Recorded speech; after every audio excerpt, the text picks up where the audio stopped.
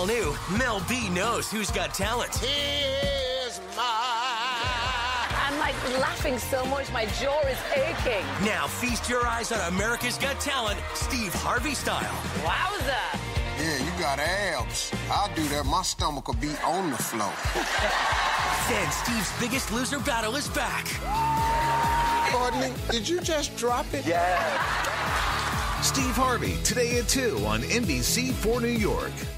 The Columbia Broadcasting System and its affiliate stations coast to coast present Baseball, Beer, and Barbecue. No hitter for Arietta. Discussing baseball, good drinks, and food.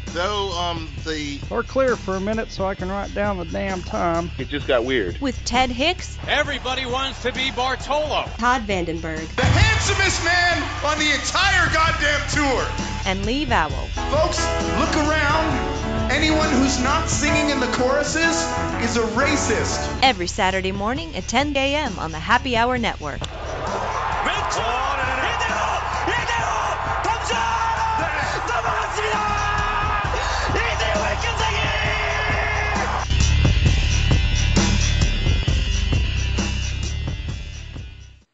Welcome to the NFL Preview Special Edition of Baseball, Beer, and Barbecue with Ted. Ted, how are you?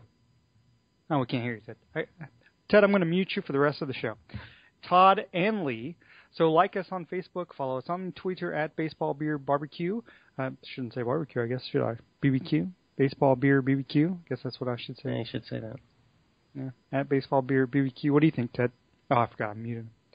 So we will talk at the bottom of the hour with Russell Baxter, the great Russell Baxter of ProFootballGuru.com and other sites. And later with Sharona of Back Talk with Sharona, which is a great name for a Southern lady to have, right? Back Talk with Sharona. It is indeed. And the outline says I am in red, which I'm never in red. I'm always in blue, so it threw me off. So I almost didn't say anything. I'll say this. I was way too lazy. After I made the outline, we still had Ted, who's muted currently, and I thought, why not mute the guy, you know? So I was way too lazy to change all the colors, so I was like, Todd is now red. Because I made everything red. So. At least you changed it to Todd is red. That was helpful. There are other places you can hear us other than in your ears. You can hear us at I-95 Sports Network, RF Sports, XRP Radio, iHeartRadio, iTunes, Arena Sports Network. And a special shout-out to a couple individual enterprises. Computer Repair NC at CJ Computers NC 919-653-8496. They will fix everything in the world for you except your hot sauce needs, and for those, you need Cappy's Original Wicked Hot Sauce. Find it on eBay. It will be the best $80 you ever spend in your life. That would get you 20 bottles, but that would do you for the rest of your life, so there you go. Cappy's Original Wicked Hot Sauce. Feel the burn. And it's good. It's good stuff, right? Yeah, seriously, I really, really like that stuff. And a little goes a long way, like 4 drops, and you're good for your meal. I mean, it's hot, but it has a good flavor. Some hot sauces, they just go for, let's destroy your, mucus linings in your entire body, and you can't taste anything. It has a great flavor, and it is wicked hot, but it tastes really good. Good stuff. Cappy's Original Wicked Hot Sauce, found on eBay. And if you're listening to the show on Saturday, or whenever you're listening to it, we're actually recording this on Thursday, so we don't have the ability to tell the future of what's going to happen in the next 2 days. If something horrible has happened in the next 2 days, we apologize. We don't mean it to happen. But hopefully, if you need a respite from that, you can actually listen to this show. So thanks for listening. There you go. And yeah, exactly. So, and if we're going to talk standings. We're going to talk some U.S. Open stuff as well. And of course, mostly NFL. But, we aren't going to be able to talk the semifinals of the ladies or men at the U.S. Open, but, that we'll still talk a little bit kind of. So before we get into all that, let's talk presidential polls, because CNN had a poll that said Trump had a huge lead in independent voters, which was very concerning. So it looks like in every other poll, except for the CNN poll that I'm looking at, and this is based on realclearpolitics.com, Clinton has a small lead, but a lead, and Trump, that's the only one he leads in. So before there was a little bit of a difference for Clinton, pro-Clinton. Is this just how politics works, or are you concerned about these numbers kind of falling back a little bit? Yeah, I'm concerned. A little bit, yeah, that's how politics work. But, yeah, it's concerning. It's concerning that, I don't know if you got a chance to catch the Commander-in-Chief Forum last night, which was terribly formatted. And Lauer did... The one with Gina Davis? Yes, the one with Gina Davis. Gina Davis did a terrible job in her Matt Lauer impersonation. It was, he just, it was not well done, let's put it that way. The concept of, let's talk about an extremely important role that the next president will have, and we're going to give him slightly less than 30 minutes, really, to field all these questions, and there's really not much time for follow-up. And it's like, okay, we got to hurry. It's like, that's silly. But again, Trump gave some interesting, Mr. Trump, I want to be respectful. He gave some interesting answers, again, saying that, well, he's got a plan, but he's not going to reveal it, and then he'll talk to the generals, and he'll give them 30 days to give him a plan. And if he likes it, he'll go with that. And he's already said what his plan is. I mean, he's going to bomb the crap out of them, or other terms, and bomb until there's nothing left, and then he's going to rebuild it, and then we'll take the oil, which, of course, is a war crime under international law, and you can't do that. And yeah, he really doesn't have much concept of how things actually work. He'll change the laws. Yeah, he'll change the laws. He'll fire the generals, which he can't do. I mean, there's a lot of things he thinks he's going to do that he can't do, which is, it's it concerns me that so many people support him, because they don't realize he can't do a lot of the things he says he's going to do. We're a stupid country, right? I mean, let's be honest. We're pretty dumb. We're a dumb populace. The general populace is pretty dumb. I mean, we don't know, most of the people don't know he can't do that stuff. So it's just whatever he's saying, and he's good at whatever he's saying. I mean, to the people who want to vote for him, right. He's good at what he's saying. So if he just keeps saying it over and over, right. Goebbels, it becomes... yeah, exactly. And I joke, but that's basically... No, it's not just Donald Trump, but that's what politics has come to. If you say it enough, if you say a lie enough, it becomes a truth. Sure, absolutely. And it's not just Trump. You're absolutely right. It's not just Trump. I mean, I've got my hesitations with Hillary. I mean, I don't see that there's any choice between Hillary and Trump. But again, I was supporting Sanders, and we all three of us, Ted's on mute, he can't verify that, but he was supporting Mr. Sanders as well, Senator Sanders. But she came off, and I thought, much better last night than Mr. Trump did, just because, like, she started out saying you've got to have a reasoned judgment, and you just can't fly off the handle. And, you got a guy who's bragging about how Putin is a great leader because he's got an 82% approval rate. And it's like, that's kind of a different system over there, in case you're unaware of that, sir. Let's invade the Crimea, and let's annex Crimea, and let's invade Ukraine, and all those little fun tricks he used to play when he was a KGB intelligence officer. It's like, good guy, that Putin. So yeah, by all means, make sure you stand in his corner, and not NATO's. It's like, what? How is this guy? I have a really hard time understanding how the Republican Party, in the majority, supports a candidate who disavows NATO and has said more than once that we should consider pulling out of NATO, and backs Russia. It's like, what bizarro fucking world are we in? That's insane to me. Makes no sense whatsoever. He's the Republican Party candidate, so that's who they have to vote for. Yeah, unreal.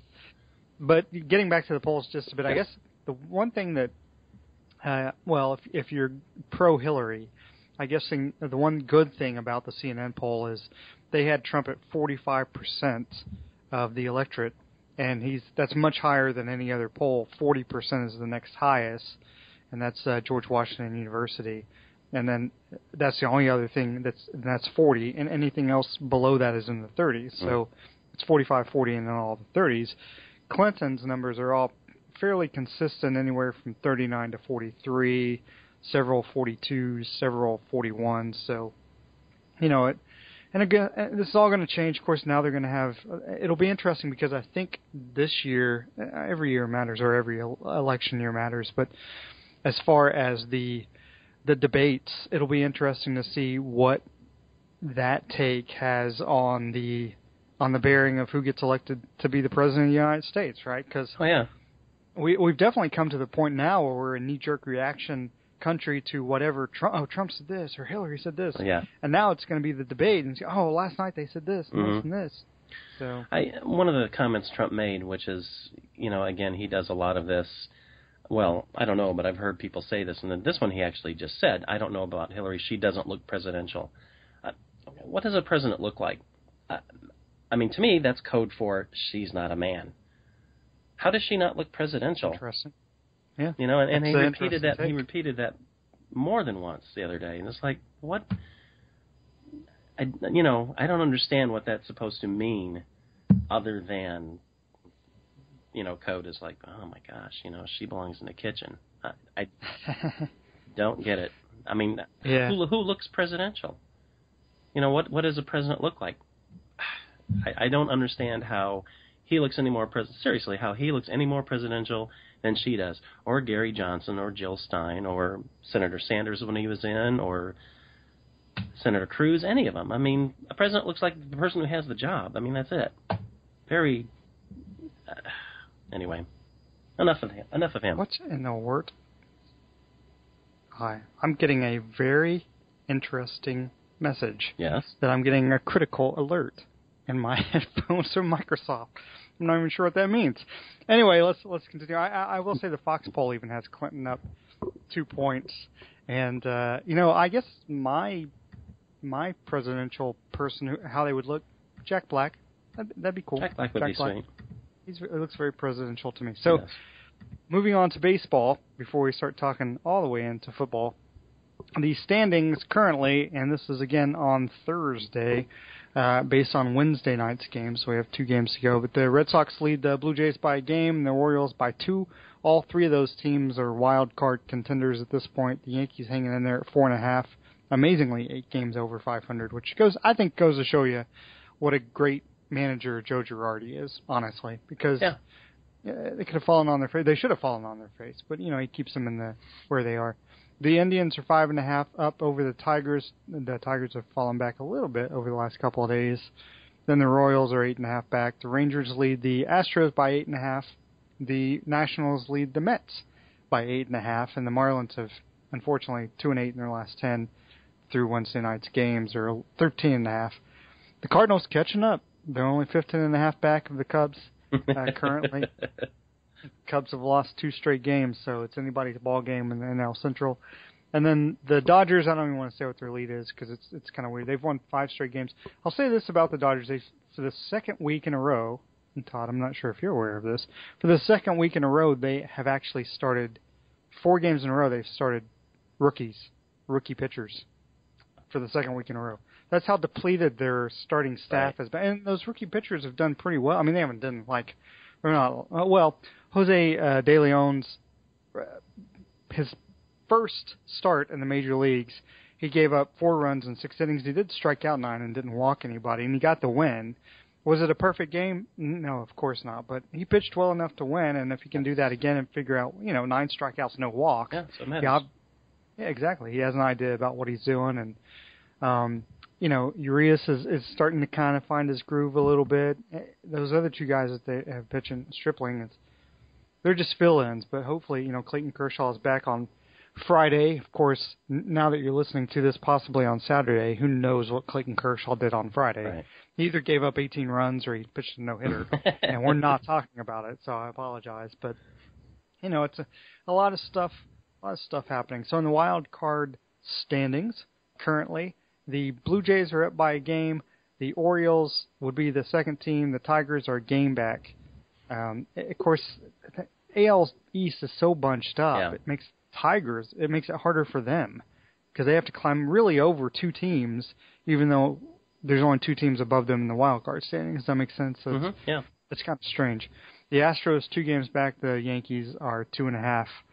At this point, if you're 4 games back, you still have a chance, but you're having to climb over so many teams. And then in the National League, the Giants are a half game up over the Mets and the Cardinals. So the Mets, even though everybody's down on the Mets, they've won 5 straight games, 8-2 in their last 10 games. Their pitching staff it's funny because the pitching staff everybody was talking about, this is the reason, same thing with the Nationals last year. This is the reason the Mets are going to get back to the World Series. they've kind of broken down a lot, and yet still the Mets 8 games over 500, won 5 straight, 8-2 in their last 10 through Wednesday. Of course, they've lost their last 2 games going into Saturday by like 25-1 run scores, I'm sure. But they're currently right now neck and neck with the Cardinals. So it's interesting. What happens if the Giants make the wild card, and then we have 2 teams? Do we have a game playoff into the wild card play? Into the 1-game playoff? Huh? Is that how it would work? I don't know. That would be fun. That would be interesting. So, your take on the standings? I am happy that the Tigers, my Tigers, because I own them, that they're just that they're a game out as of Thursday. Sure would help if they had won more than 1 game against the Indians. But, The Indians are good. The Indians are very good. But it's not like you're losing to the Twins. Yeah, but you shouldn't go 1-11 against anybody. So, unless you're playing the Cubs, that I understand. But they're on a hot streak. I mean, a couple days ago, I saw they have the best record in the American League since the break.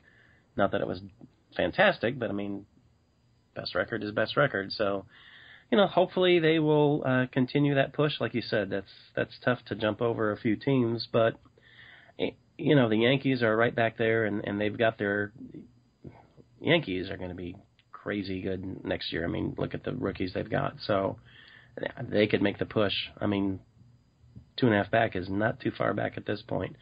Like you said, the Royals, I don't care how many praying mantids they have. I mean, you're 4 back at this point. You got to jump like 80 teams. That's not going to happen. So right. The Mets is surprising because they looked done, and now they're coming back strong. And Miami, they got Stanton back at least for pinch hitting duty, but I don't know. At this point, they're 5 out. Man, that's really tough. That's really tough, and especially when they're in a tailspin. So it certainly looks like at this point, like the Cardinals. Well, we know the Cardinals will be there because, again, it is in the NL bylaws. And the Mets certainly look good. I mean, everybody else, no one's over 500, other than the wild card teams. The 3 that are looking at it. The Giants. Yeah, it's wacky. It is. So I mean, anybody else, they've got a big jump. I mean, like you said, the Pirates are 4.5 out, and they're the next team up to maybe catch that spot. And it's like, come on, that's not going to happen. So. And for the record, the 27 Yankees actually went 1-11 against the 2016 Cubs. So just saying. That would make sense. Yeah. So stats. Daniel Murphy still leads the National League in batting average at 345. DJ LeMahieu is 342 for the Colorado Rockies. Corey Seager he's third. He's way back, but Corey Seager is a rookie. His projected stats as a rookie: 318, only 77 RBI because he bats higher in the order. 45 doubles, 28 home runs, slugging percentage of 536. Not bad. Yeah, for a rookie, I gotta as far as the Dodgers go, I'm a Dodgers fan, obviously. This is, he's not only turned into a good player to start his career, he's turned into a very, theoretically top 10 National League player to start his career. 6-point WAR at this point in the season. So high hopes for the future for this kid. He's going to be good.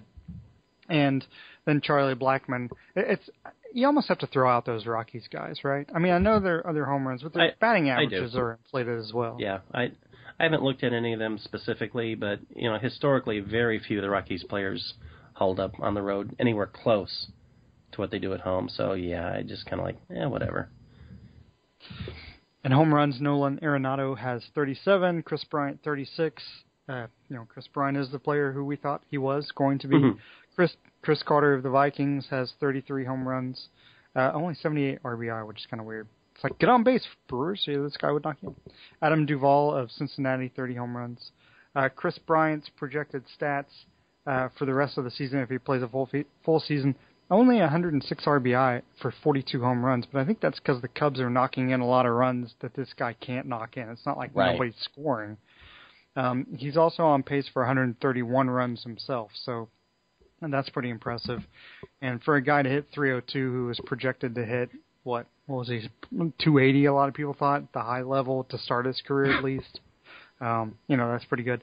Matt Kemp has 94 RBIs, so we should give it up for Matt Kemp. Is he the player he was originally with the Dodgers? No, but I mean he's still an okay player. Yeah, he's productive. Let me throw in quickly that since I cast aspersions on Rockies players, Charlie Blackmon actually is better away.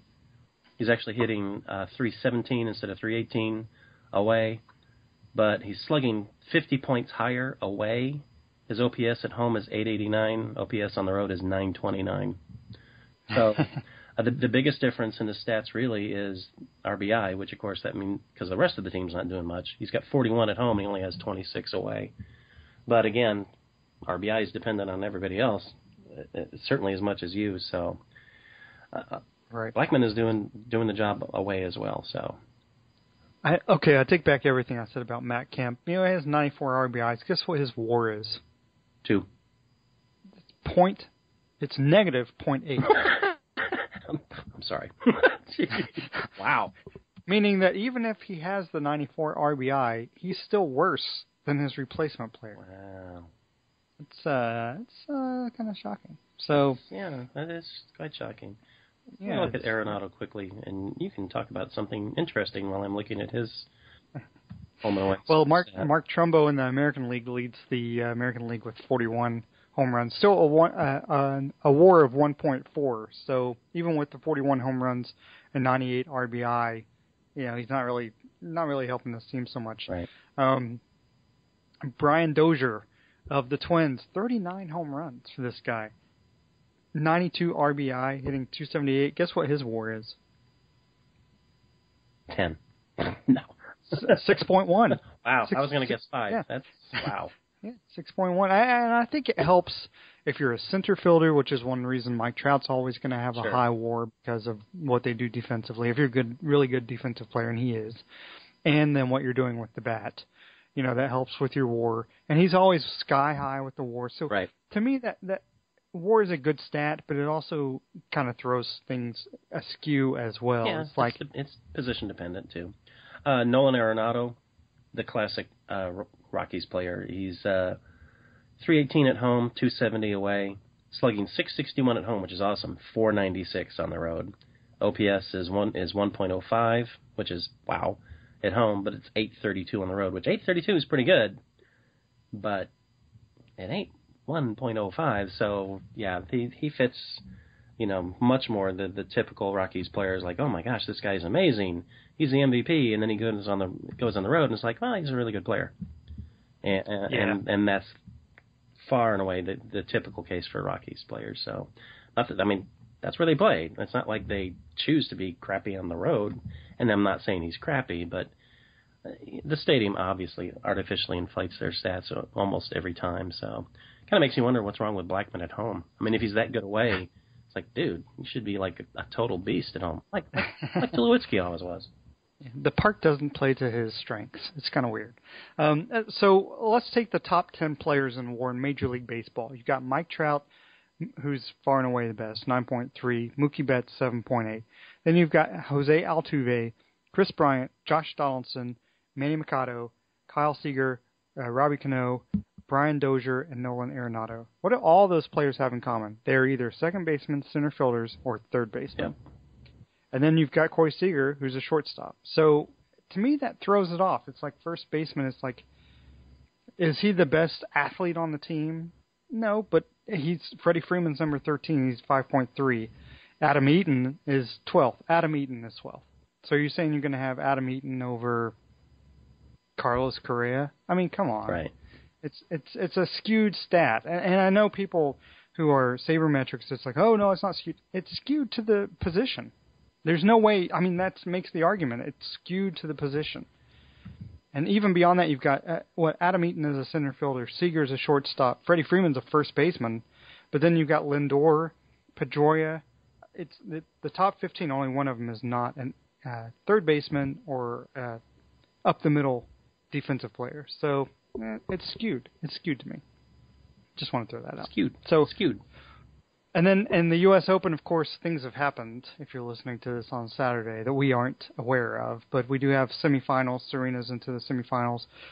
How shocked were you that Nishikori beat Andy Murray yesterday? or on Tuesday. I was going to say, what day is it? What week was it? That's pretty shocking. I mean, Nishikori's been in that second tier of guys who are just outside what used to be the Big Four for a few years now. That is surprising, though, because it certainly looked like this was, if not for Joko, this was Andy Murray's year. I mean, the season he's had so far. So that's quite surprising, but that's tennis and that's sports. I mean, that's how Wawrinka won. I mean, things happen. So, and Wawrinka's really one of the Big Four at this point. I mean, now if you have a Big Four, he is. Now he is, absolutely. But, yeah, I mean, I was happy to see it. Not that I dislike Murray, but unless it's going to be Fed, because Fed is still probably my favorite player, or Joko, because Joko's very cool. And at this point, Nadal, I would just like to see Nadal win some tournament at some point, because it sucks how he's broken down for him. Which basically I'm saying I like all of the Big Four except for Murray, which is not really how it is. But I just don't have any kind of particular feel for Murray, so I'm glad to see it. I'm glad to see one of the other guys pop in. If he had beaten Joko, then it would have been kind of like, oh man, that sucks. But good for him. Yeah, Nishikori is a guy who's made the finals in the U.S. Open. He lost to Schillich. It was a few years ago, right. 2 or 3 years ago. Feels like it was thousands of years ago at this point. But he's made the finals in this tournament, so he is familiar. Pliskova playing really, really well on the women's side. She's made her semis. Serena lost a set on Tuesday to Simona Halep. So she is. It'll be interesting. I think she's still beatable, but it's going to take a really good effort to beat her. I think the three ladies left, Wozniacki and Serena, are, don't worry about that relationship, but I think that Wozniacki and Serena are good friends off the court. One of the few players that Serena seems to be, or probably Wozniacki for that matter, seem to be really good friends with off the court. But maybe it's a matter of, Wozniacki is not really a threat to Serena on the court.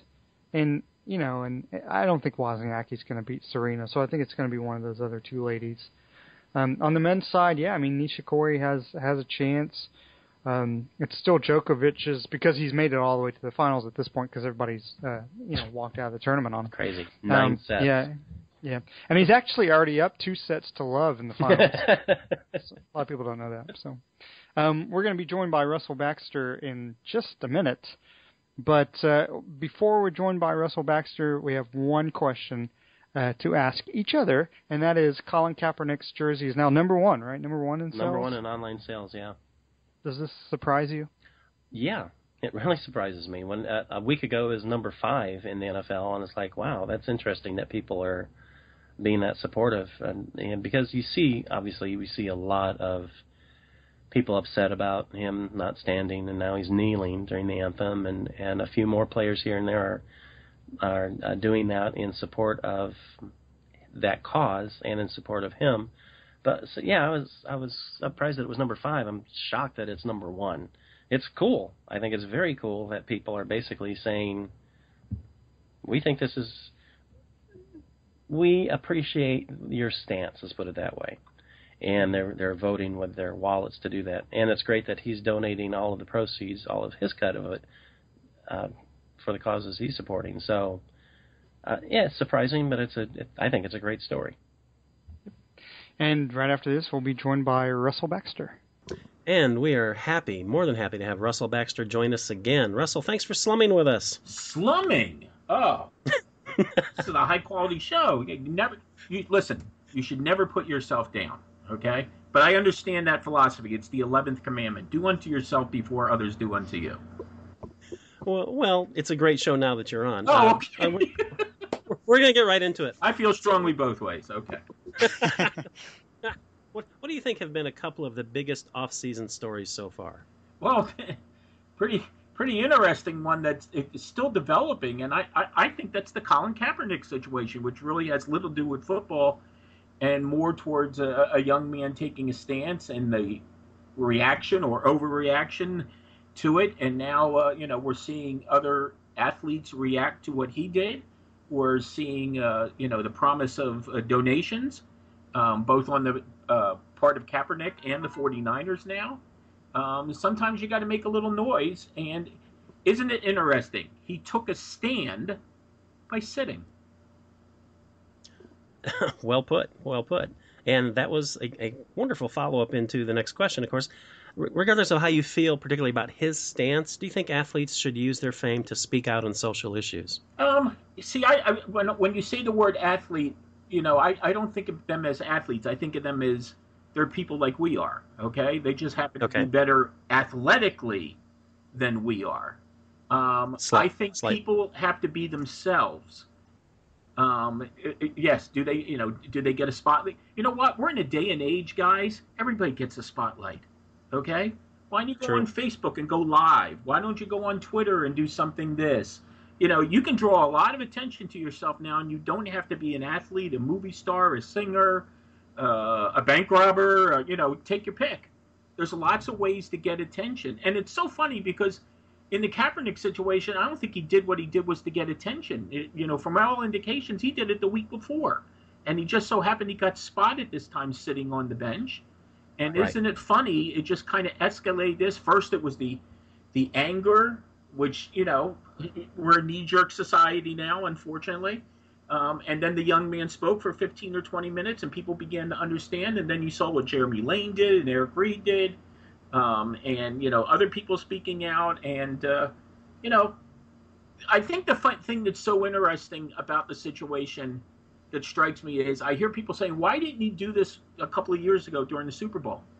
Well, I don't think we've ever been in as much turmoil as we've been in the last year when it comes to the police situations and all that. It's really come to light, and now was maybe the time for him that he discovered it as well.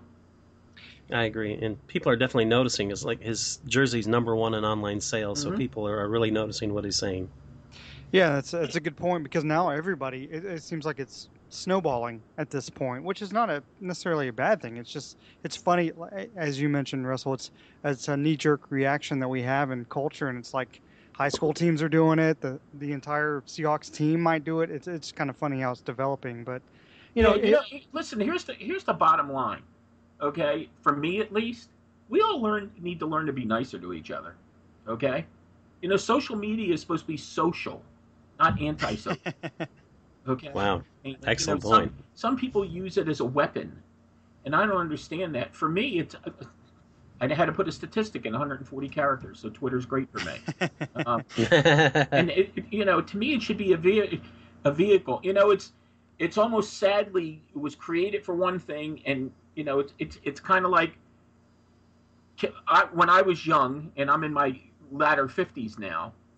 Cable TV was created for reception where I lived. I'm not kidding.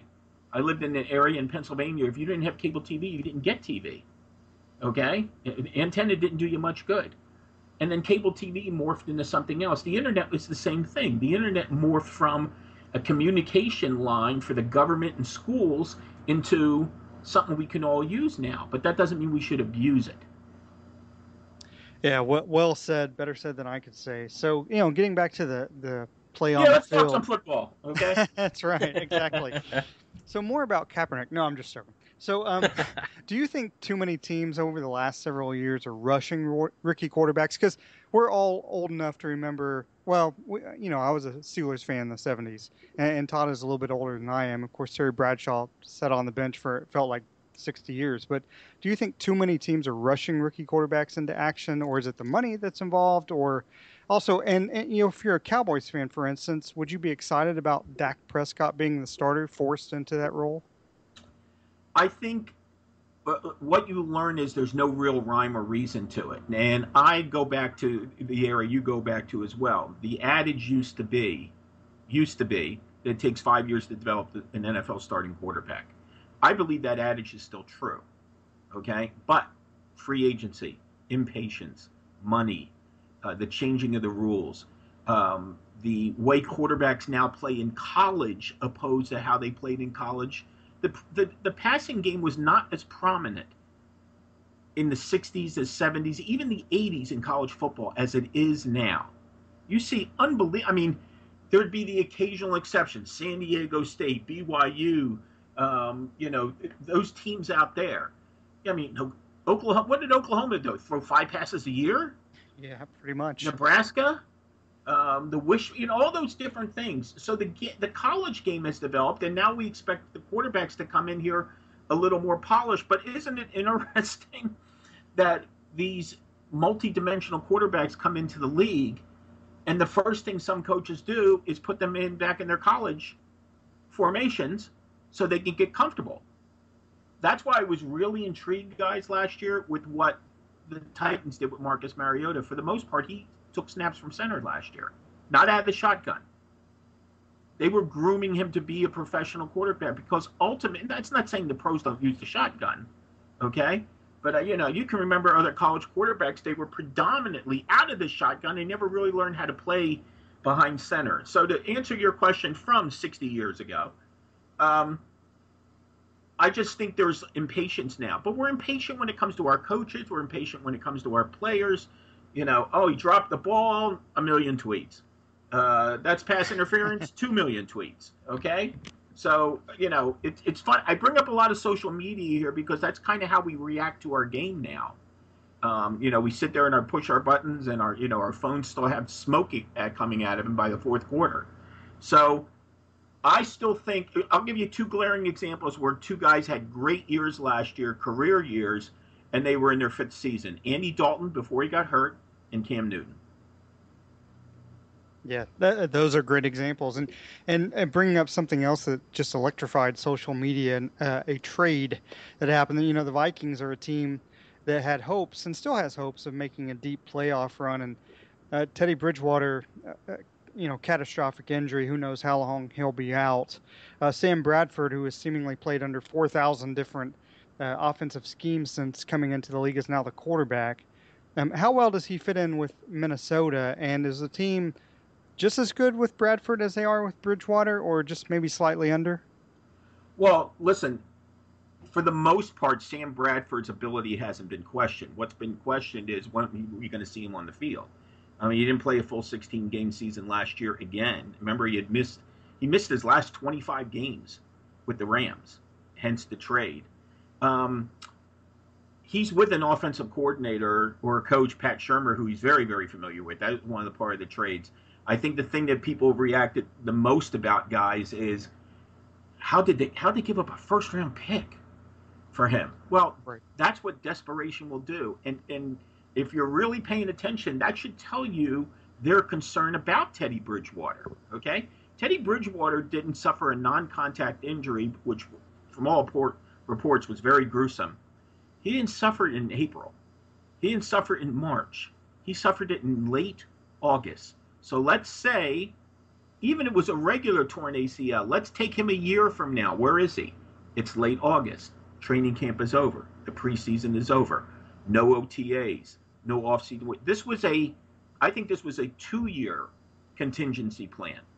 And that's why the conditional part of the second draft pick in 2018 is so important. And frankly, I don't think the Vikings wanted Sean Hill to be a 16-game starter. I'm not sure how comfortable they were with that. So who this really fell into line with was the Philadelphia Eagles, okay, who really did want Carson Wentz to be the starter. And suddenly you put a little Bactine on those ribs, and all of a sudden he's starting this week against the Browns. And Chase Daniel is, the backup again, but that's still a good thing for Doug Peterson. And the Philadelphia Eagles, remember, who gave up, I think they gave up William Penn, 20 cheesesteaks, and some cream cheese to the Browns, okay, are hosting the draft next year and now have a first-round draft pick again. Cream cheese. The cream cheese was the kicker. I think that's what sealed the deal. I could have gotten into the whole pretzel debate. If you've ever had a pretzel from New York opposed to Philadelphia, to me there's no comparison, but I know we're pressed for time. Let's continue with football. Seahawks, they have 15 rookies on the roster. Of course, they still have a lot of experienced talent. Having so many rookies to start the season, though, are they taking a big chance on early success and therefore, they're seeding in a playoff? Or does it really matter because the season ends differently than how it began? Yeah, I think you hit the nail on the head. And you also have a coach in Pete Carroll who, listen, still not that far removed. Listen, Pete Carroll's coached in the pros. and he's coached in the NFL with great success. And I think he likes the idea of having young players. I mean, they have really churned guys out. I mean, you think about some of their stars, okay? Russell Wilson's a 3rd-round pick. Richard Sherman's a 5th-round pick. Cam Chancellor's a 5th-round pick. That's not the same. They don't have the Earl Thomases and some of the other prominent guys as well. Pete Carroll, I think, is an excellent teacher of the game of football. And it'll be interesting to see how this team is by the end of the year, because that's what's most important. And listen, remember the Seahawks last year were an 0-2 football team, okay? Right. They seemed like they're mediocre, and they got hot at the end of the year. They won the Super Bowl. They got hot after a shaky year in 2014, and then they lost the Super Bowl. And last year they were playing terrific football down the stretch. The more concern with me with Seattle is not so much how young these guys are, but do they have 5 guys who can block? And when I say 5 guys, I'm not talking about the hamburger chain. Exactly. I do want to make sure that we give Lee credit, because that was his brilliant question, not mine. Well, that's all right. As long as I get a food reference in, we're solid. So. Well, let's move to New England and see what kind of favorites they have up there. Sure. The Patriots, of course, they seem to do consistently better than everyone else, no matter what's going on. What is it how do they manage to do this? They're always on the team right there at the edge of, if not going to the Super Bowl. I think Bill Belichick has perfected the art of free agent football. And what he's really perfected is situational football. And that's why with Jimmy Garoppolo in for the next 4 games, you're still not going to know what... Listen, when Tom Brady's the quarterback, you don't know what the game plan's going to be. Are they going to come out and throw the ball the first 25 plays of the game? Would they do something like that? Absolutely. Would they come out and run the ball the first 25 plays of the game? Absolutely. So, you're going to get the same thing with Jimmy Garoppolo. It's situational football, and he'll be put in situations that will take advantage of what he can do, and certainly take advantage of what he can't do. So who knows what the game plan is going to be? I mean, is he going to come in here and throw for 500 yards on the Arizona Cardinals? I don't think that'll happen. But I think it's interesting because you get a sense almost that the Patriots, who play this game against the Cardinals Sunday night on the road, and then they play 3 straight home games, it's almost, you kind of get the sense that the people are resigned to the Pats being 3-1, which I think is still very, very possible. But don't be shocked if they pull a little surprise on Sunday night against the Cardinals. And we know you're not really a fan of making predictions, especially when the season hasn't even started. But 4 teams. What are the 4 teams you think will have the best chance of just making it? Well, listen, if we're at that stage now of my Super Bowl pick is out there, okay? So, so when you say 4 teams, are you talking about who I think will be the best 4 teams, or? Yeah, best 4 teams. Don't even worry about I don't, I'm going to automatically pencil New England into the AFC Championship game because they've been there 5 straight years. So why not make it 6? Okay? Right. Over in the NFC, I like the Seattle Seahawks this year. I think they're more diverse on offense. I think the defense is still great. They've led the league in fewest points allowed 4 years in a row. That hasn't happened in the National Football League since the mid-'50s when the Cleveland Browns did it 5 years in a row. And I'm going to take a little flyer on the Houston Texans, who will become the first team to host the Super Bowl and play in it the same year. And I just love the irony of that, guys, because we've been waiting 51 years for a home team in the Super Bowl. So I decided to pick the team that joined the league last. Makes perfect sense. But all seriousness, the defense was 3rd in the league last year. Still right. Spotty at times, but I think maybe Jadeveon Clowney wakes up this year. J.J. Watt, I mean, listen, he could be Venus de Milo with no arms. He's still going to play, okay? But look what they did on offense. And by the way, Bill O'Brien's a hell of a quarterback coach. That's why I think Brock Osweiler went there. In the draft, they got Will Fuller and Braxton Miller. So DeAndre Hopkins isn't lonely anymore, okay? But the guy who they got in free agency still has a lot of tread on the tire is Lamar Miller. And I think he's going to have a monster year. I think he could be NFL Offensive Player of the Year. And I look for Seattle to get back to the Super Bowl for the Is it? I think Arizona slips a bit this year. I don't know if I'd slip them out of the playoffs, but I think they slip. I could see a Seattle Green Bay rematch in the NFC title game, and maybe the Packers will be up 30-0 this time, and give up 4 fake field goals or whatever. But I got Houston over Seattle in Super Bowl 51, or as I like to refer to it, Super Bowl Long Island. Well, as a lifelong Dolphins fan, Houston, you're welcome for the extra 6,000 yards that Lamar Miller has in his career that we didn't use. Yeah, and you see, that's the thing. I'm not big on running back ages. How many times? Oh, he's a running back. He turned 30. He's starting to slow down. What? You play on Monday night, the clock turns midnight, and you go back into a pumpkin? It doesn't work that way. Being a football player, being an athlete is about tread on the tire. And Lamar Miller, even though he was busier the first 2 years in Miami, the last 2 years in Miami than he was the first 2 years in Miami, they did not give him the ball a lot. So you combine that with the fact that he's still 25 years old and he has 4 years of experience in this league. And I know the Houston Texans were sick of seeing him last year. And the irony of ironies was the game where he scored on 2 long touchdowns. And meanwhile, Arian Foster tears his Achilles in Miami. So now Lamar Miller's with the Texans, and where's Arian Foster? The Miami Dolphins. It's a funny league. It's full of yucks. It really is. Russell, you are fantastic as always. We know you've got to run because you have 7 other shows to do tonight. Let our listeners know where they can find you. Oh, first things first. I have to do other shows, but if you've seen me, you know I'm not running. Okay. You can find me on Bax Football Guru on Twitter. If you follow me on Twitter, be ready for a barrage of football information from radio podcasts and radio shows like I'm happy to do with you guys, and it's fun to talk football with you, to stats, to pieces I do for NFL Spin Zone and NFL Fansided. So it's a one-stop shopping. But there's ProFootballGuru.com. There's Pro Football Guru on Instagram. There's Pro Football Guru on Facebook. I'm doing something new with Facebook, by the way, guys. I'm doing some team pages. So if you're a Patriots, a Packers, or a Cowboys fan, you can follow those pages that I've done as well. And, awesome. Off my latest appearance with Good Morning Football, I don't know if you've caught the show on the NFL Network for the last month. They're doing a great job. Kay Adams and Nate Burleson and Kyle Brandt and Peter Schrager. I am a participant in something called the Nerd Bowl. And if you check out my Facebook page, my Pro Football Guru Facebook page, or anywhere else, or on Twitter, you'll see the results. We did a show this morning. It was a lot of fun.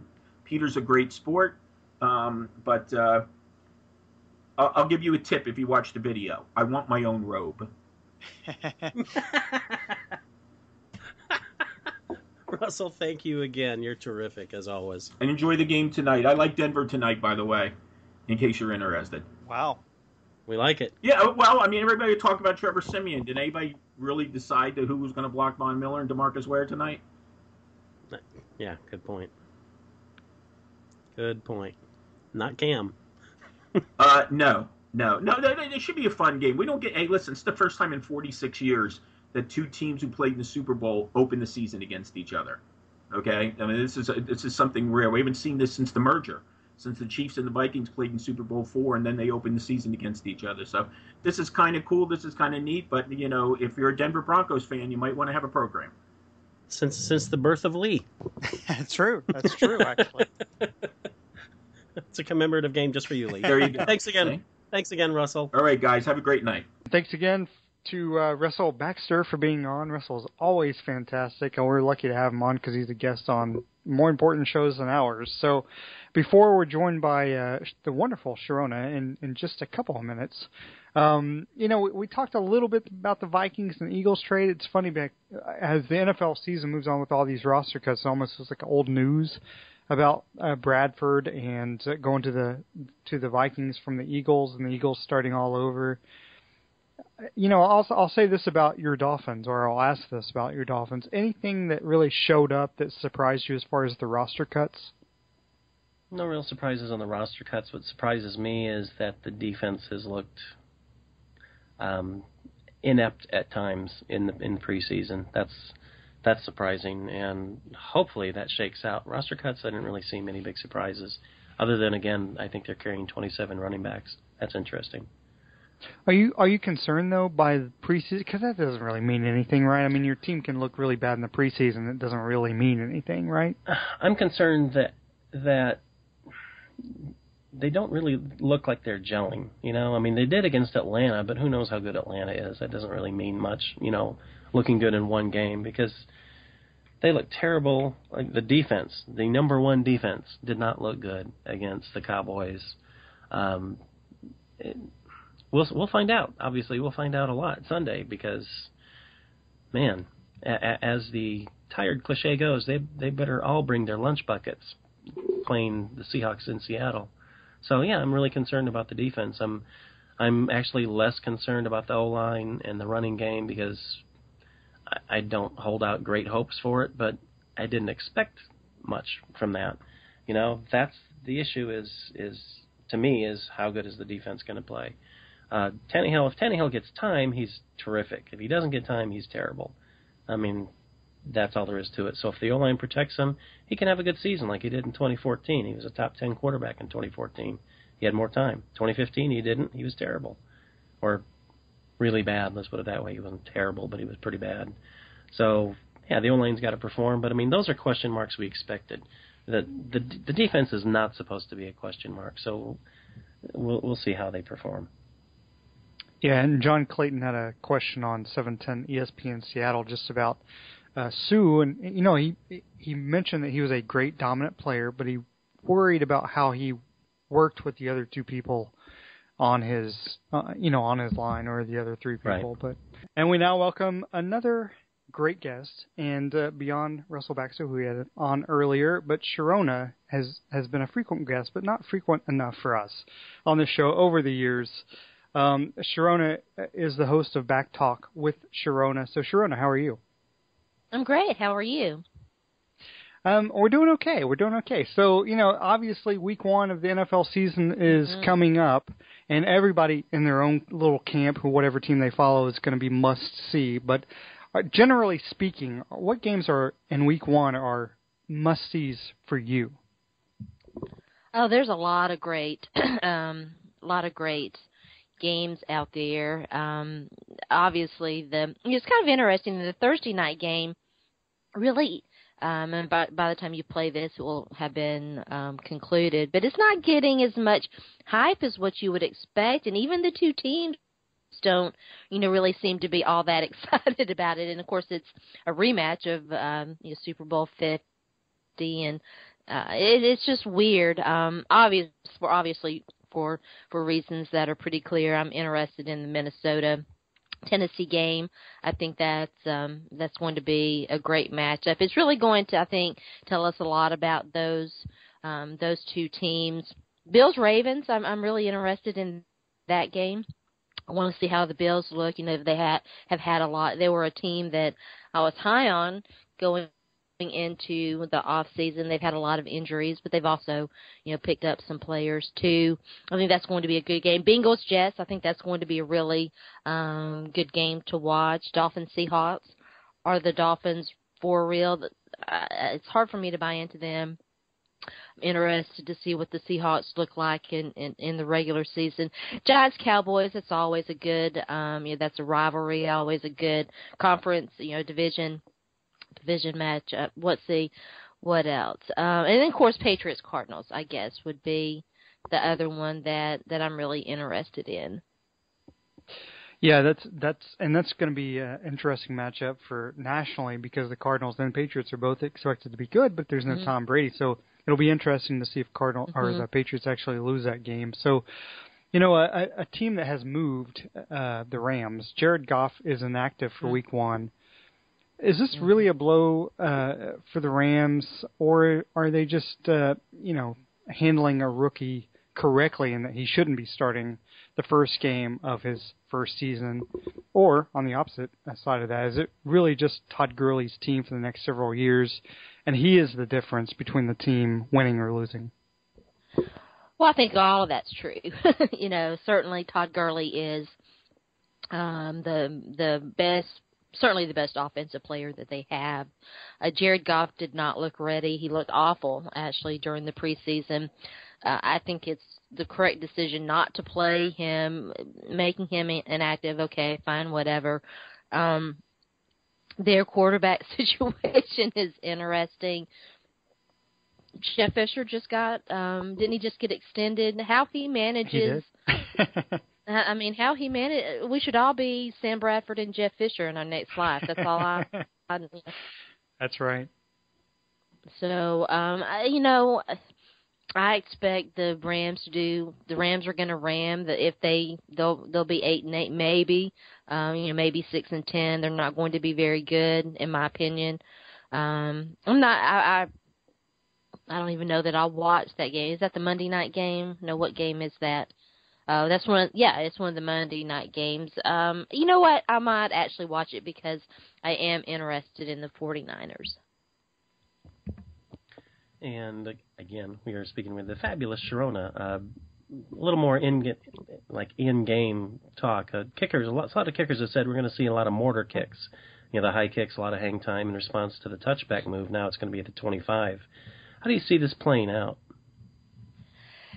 I mean, they've been moving away from making the special teams have been traditionally, kind of like the third aspect of the game, and that's been changing. They've made a lot of moves in terms of the extra point and all of that. And so I think teams have kind of gone away from, really relying on, the return game as a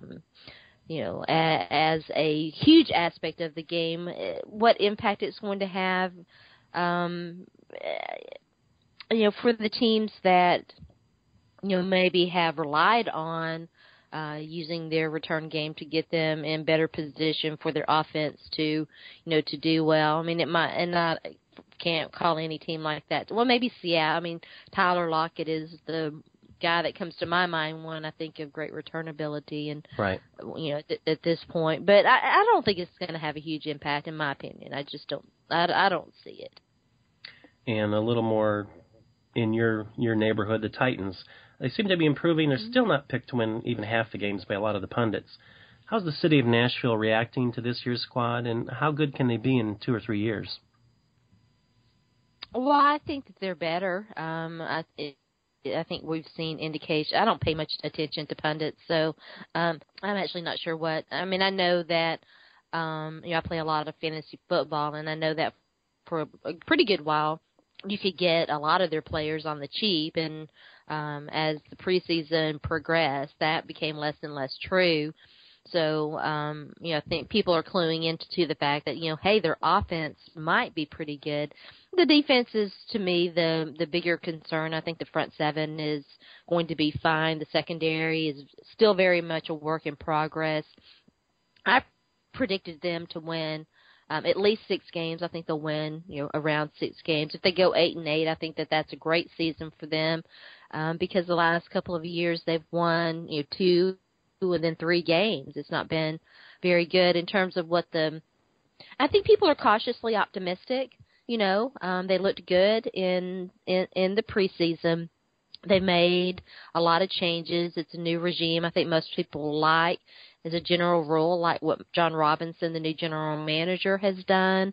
Not quite as sold as, not saying me personally, but the fan base is not quite sold on Mike Mularkey. They weren't terribly excited about that. He hasn't had a lot of success. I'm probably one of the few that like him, more than most people. But I think that they are cautiously optimistic, and and if they can, and I know it sounds weird, 6 games, wow, but I mean that's a lot for this team when you look at the past couple of years. So am I the only one old enough here to think when I hear the name John Robinson being the general manager of the Titans that, oh, that's the guy who used to coach USC football, right?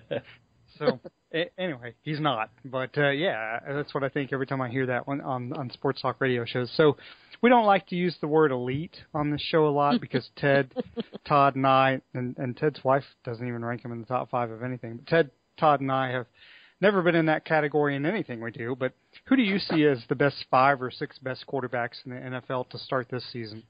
Aaron Rodgers, to me, is the best quarterback in the league right now. It's in terms of pure quarterbacking, the purely playing the position. Cam Newton is just an unstoppable force.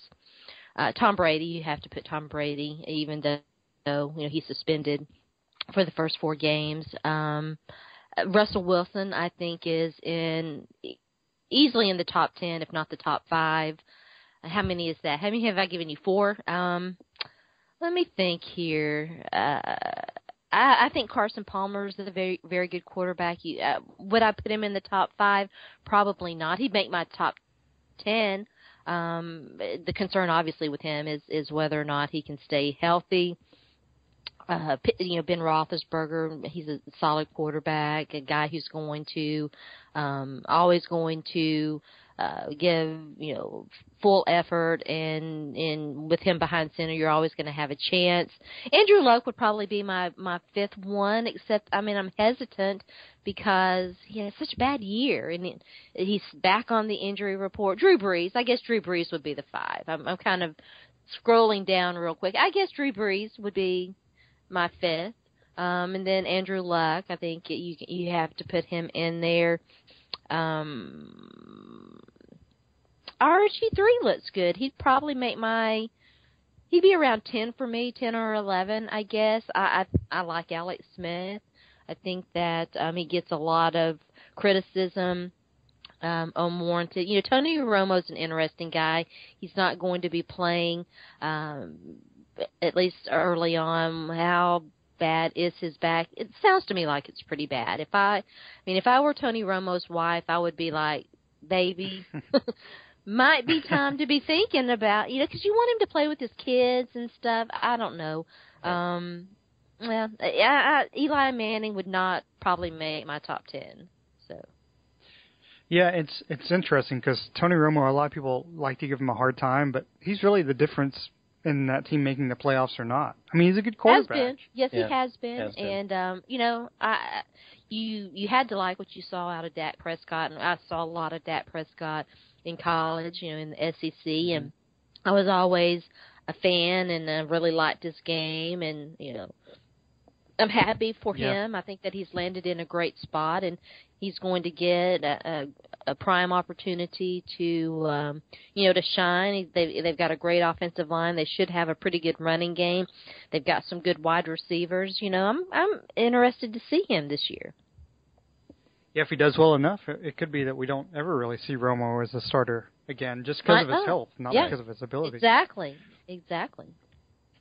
So are there some dark horse teams that, maybe even the Titans, if they get the running game, because they have good running backs, but are there some dark horse teams that you see possibly getting to the playoffs this year? Well, I think you have to look to the AFC South for your dark teams, and and maybe the AFC, the AFC in general. I think because it's been a little bit more down in terms of overall strength. I'm curious to see if the Jaguars can finally, with Gus Bradley, finally get over that hump and be the team that it looked like they could be for the last couple of years. There are no excuses left in Jacksonville. It is their year to compete for the AFC South. I think that they'll probably be competing with Houston. I'm not excited about what the Colts did over the off season, and with the way they looked last year. I just it's hard for me to believe in them this year. I think I mentioned the Bills. I really like what the Bills, what they have done. I've got the standings pulled up. So I just made my NFL predictions. I mentioned the Bills. I picked the Chiefs to win the AFC West. That may surprise a lot of people. I like what the Raiders are doing. I just still think they're another year away. I did not predict them to be a wild card. Some people did, and I think they've got a fantastic young quarterback. And I think that they look good, but so far the Chargers are awful. And the AFC North, I picked the Steelers. The Browns may be a surprise team. I really like what RG3 looks like. Hugh Jackson's a great coach, and he's going to coach that team up. And I would put them on the list. I don't know if you would say they're a surprise because they're getting a little bit of hype. Talked about the AFC South. I don't think the Giants are going to do anything. The Eagles, they're not. I picked the Redskins to win the NFC East. I don't know if that's a surprise or not. The NFC West, that's the Cardinals to lose. I'm sorry, Seahawk fans. I picked you as a wild card. NFC North, that's the Packers. And I picked the Vikings even though they lost their quarterback. I just love Mike Zimmer. I love him, Coach Zim, team Coach Zim. I think he will coach them up. I think that despite losing Teddy Bridgewater, and his injury is extremely concerning to me, I think that they'll still be a good team. We'll know more about that this weekend when they play Tennessee. And let's see, in NFC South, I think it's the Panthers. I picked the Panthers to win the Super Bowl. I was looking for the mute button when you had Cardinals win the NFC West. I was like, "Where's the mute?" I'm just kidding. So, beyond football, what do you think about Colin Kaepernick not standing for the national? Not only him, but Jeremy Lane, for instance, of the Seahawks, and possibly more Seahawks in that first game, not standing for the national anthem. Well, I think that Colin Kaepernick's journey is fascinating to me, and if you've had been paying attention to his social media presence, you knew that he was becoming more socially conscious. Now, I don't always agree with Colin Kaepernick. Don't get me wrong. I mean, some of the things I mean, like, dude, but he's definitely right in that we are living in a time where there's a lot of evidence that the words liberty and justice for all are hollow and meaningless, and I don't think that there is liberty and justice for all. And I think it's important that we as humans and as Americans stand up and talk about these things, because if we don't, things will never change. And if you have a platform like Colin Kaepernick, what good is it if you don't use it to bring awareness, to do good? Dead men can't speak, and the dead bodies laying in the streets, they can't speak. And so I admire, I applaud what Colin Kaepernick and these other men and women are doing. And if you talk to the overwhelming majority of service members that I've spoken with, have been supportive of it. Well, Sharona, I was going to hang up on you since you totally dissed my Miami Dolphins, and you clearly think Ryan Tannehill is like the 37th best quarterback in the league. But I'm not sold on Ryan Tannehill. I think this is a big year for him. If he does not show that he is, he had a hard hill to climb. He was overdrafted, in my opinion. But this is his year. He's got to show it this year. Oh, I agree. He's got what is reputed to be an excellent offensive coach, and he's being tutored by a couple guys who know how to play the position, Manning and Marino. So, yeah, if he doesn't do it this year, he needs to be toast. Moving on to football, and by the way, love your answer on Kaepernick. You talked about some of the dark horses. 4 teams. Who are the 4 teams that have the best chance to make the Super Bowl, and who's going to win the big? Oh, I said Super Bowl. Doggone it! Now we're all within money. Who's going to win the big game? I picked Carolina to mow through the NFC. I just think they made mistakes in the Super Bowl. They did not seem to be prepared for the blitz that is, chose that word deliberately. The Denver defense, that was one of the best defenses I've ever seen, and they did not seem to be prepared for it. It seemed to kind of take them off their game, but I still like them as a team. They get Kelvin Benjamin back. Devin Funchess has got a year under his belt. They've got a lot of nice young talent on that football team. If I were concerned about anything, it would probably be their run game. I love Jonathan Stewart. Can he stay healthy? Who's behind him? I know they have Mike Talbert. Beyond in the NFC, beyond that, Green Bay is always going to give you your money's worth and then some. I love Arizona. If Carson Palmer can stay healthy, Uncle Bruce is a fantastic coach. They've got so much talent on that team. I came very close to picking Arizona in the NFC, and then I guess Seattle would be the other team. In the AFC, it's the Patriots. I mean, it's the Patriots to win or lose, I guess. Although I really like, I like the Chiefs. I like Pittsburgh this year. I think Pittsburgh is a good team. Now, certainly the loss of Martavius Bryant and not being without Le'Veon Bell for a couple of games, 3 games, I think is what his suspension ended up being. That certainly hurts. You don't lose a player like that, but they're still loaded, and I think D'Angelo Williams will man that spot quite well. I'm so curious to see what the Bills and Jets do. I really, I love the Jets coach. Ryan Fitzpatrick put together two good years in a row. That's certainly a concern, but their defense is so good, and they've got some nice young talent too. I mentioned the Chiefs. The Steelers we talked about. I mean, the AFC South is the wild card, right? I mean, I don't see any team coming out of the AFC South this year and making too much noise. But, maybe in a couple of years. Yeah, there's a lot of questions there. And again, thank you for not mentioning the Miami Dolphins. You mentioned the entire division. And actually, I feel about the same as you do about the Dolphins. I'm not at all sure. Moving on to college, and the only team in college football that matters, the Tennessee Vols. The fans, they're kind of like the mayor in The Nightmare Before Christmas. They're full of hope and joy 1 minute, and then they switch to the other face, and then they're depressed because, we barely squeaked out against Appy State. So what are your hopes for the Vols this year? Oh, go ahead. No, this coaching staff makes us schizophrenic because of what they do, and Tennessee, and they should have been hyped up. I'm sorry if you're upset about that. They've got a lot of talent on that team. Yes, they do. But they've had talent before, and the reason why they have not performed better, in my opinion, is coaching. And I was prepared to drink all the orange Kool-Aid in the world, and then we get to last Thursday night, and the team just was utterly unprepared. Just completely and utterly unprepared and not ready to face Appy State. And maybe they just didn't game plan for it. And there were reports that they played, everything was vanilla. They played vanilla and they were preparing for. I'm sorry. That's not, to me, that's not a successful formula. That's what I'm going to ask you about. You play the game in front of you, and you don't look ahead. And if you talk to him, I bet you Bill Belichick would never do that. He would never overlook an opponent. Ever. You can't. And that was a lot of talk, was that it was, they had a vanilla game plan because they're looking ahead. And like you said, you cannot look ahead against anybody, especially against a team that was, 11-2.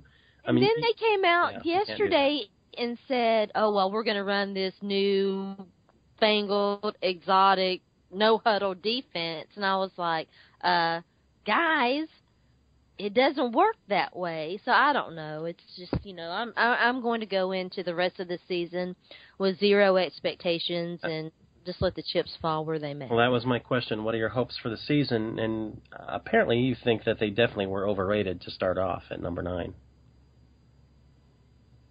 I was happy to see them getting accolades and with everybody being excited about the season and the possibilities. I just, I'm still not sold. Gotcha. So you're not, you don't want to make any predictions about if they can take the East? They should compete in the East. If they can't take the East this year, Butch Jones needs to be on the hot seat. Wow, that's awesome. That's an awesome take. Because I was thinking, I understand there's a whole lot of hype going into the season, and the team, as you mentioned, has tons of talent. And I know that they said, after the fact, we're kind of being vanilla, or people have said they're being vanilla, but they came out flat. It's awful. And it's the first game of the season. Yeah.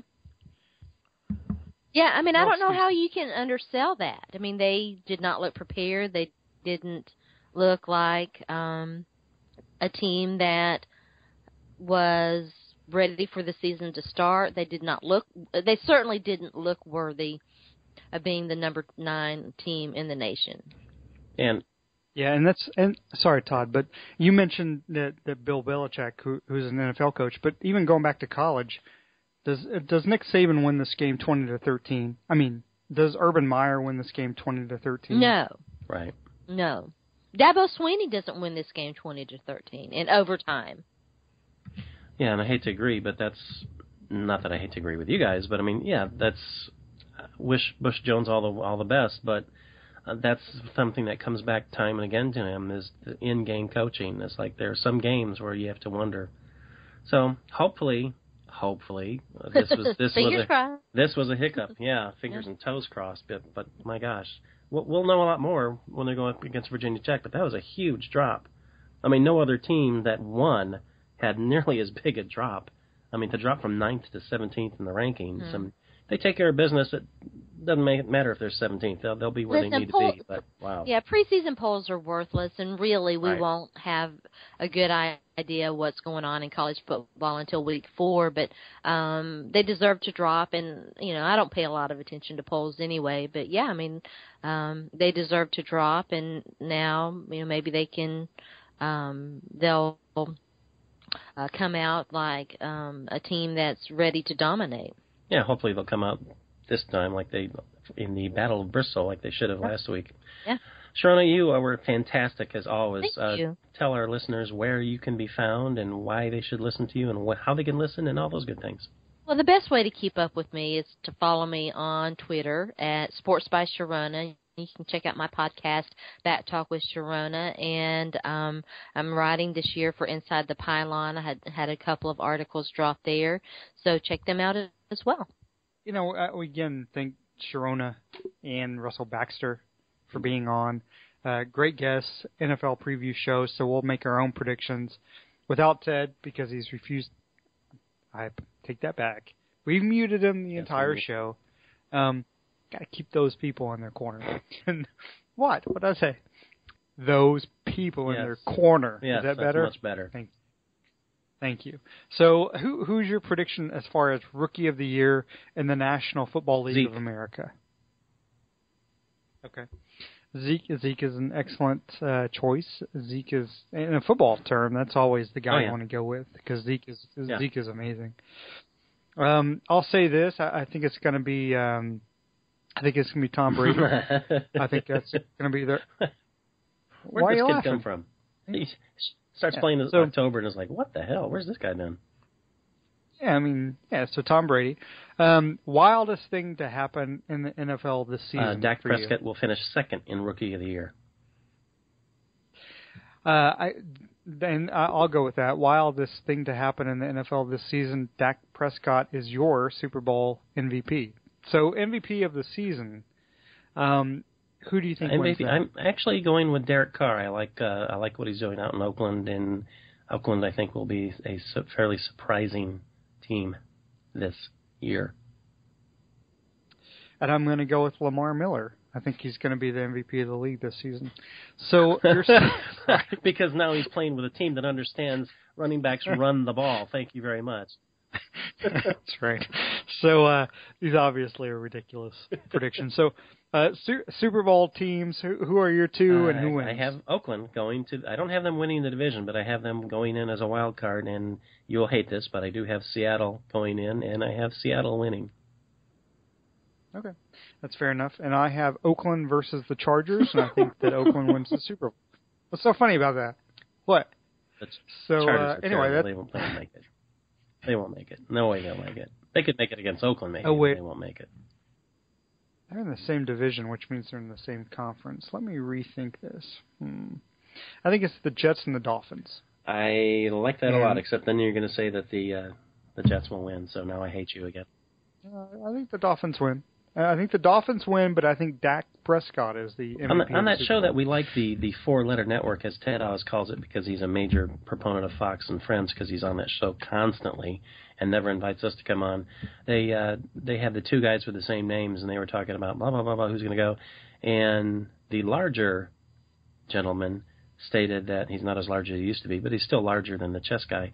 He stated that he believes that Carolina will win, and that would be the first team to win a Super Bowl the year after they lost the Super Bowl since the Miami Dolphins of 1972. That's crazy that it's been that long. Yeah, I mean, there's been teams that have gone back-to-back and lost the next year. But that hasn't happened since the Bills, according to what they said. Seattle no, went back-to-back. No, that lost a game and then went back. No, that's what I'm saying. It's been a while since the team won and then lost. I'm saying it's been a while since the team that lost. And I'm saying, God damn it, that it's been many years since John Q. Adams, the greatest quarterback in the history. He was a hell of a quarterback. So he was a hell of a quarterback. A lot of people don't. They don't give. When New York played South Carolina in that 1895 Super Bowl, a lot of people don't give him enough credit. I mean, he did his best, and South Carolina won. Of course, Daniel Morgan. So anyway, how the show ending, I'm not sure. Daniel Morgan did the greatest mic drop in the history of the United States of America, because not only was he like, come a little bit further with Nathaniel Green, right? And we'll lead these, these British troops into cow pens, and we'll kind of lead them around, and then Daniel Morgan's like, this is what we should do, split up. And then they split up, and the British thought they were following both of them. They're following one of them. How much did you have to drink? And then, how much did you have to drink? And then Daniel Morgan's like, not only, bitches, did you think that Nathaniel Green was by himself? You ran over this hill, and we just won the fucking South for the the colonies of the United States, which is going to become the greatest country on earth, the United States of America. And now I'm done going back to my farm in Virginia. Mic drop, bam. Anyway, that's our show. Thanks for listening. The fans hoping to catch a little bit of the old-time religion right here, baby. With Junior stepping up to the plate. Here comes the stretch. And the pitch to Junior on the way. Swing and a fly ball hit to deep right center field.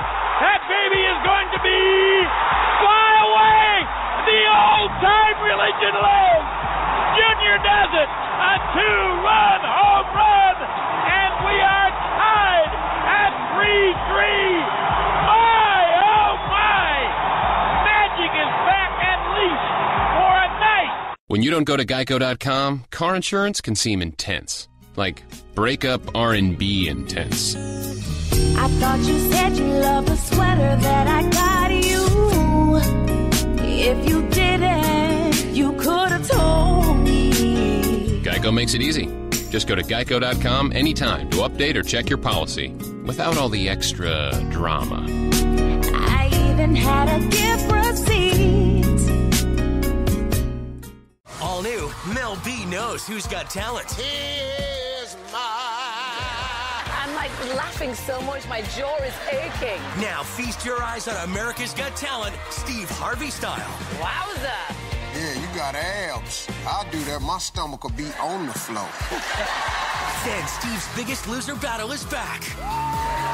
Pardon me? Did you just drop it? Yeah. Steve Harvey, today at 2 on NBC4 New York.